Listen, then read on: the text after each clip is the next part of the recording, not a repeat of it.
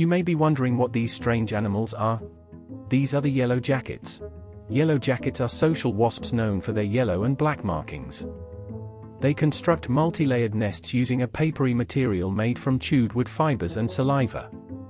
Yellow jackets communicate through visual cues and chemical signals, and their colonies are led by dominant queens.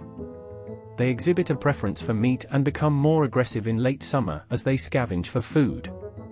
Yellow jacket colonies are annual, with only mated queens surviving winter hibernation to establish new colonies in the following spring.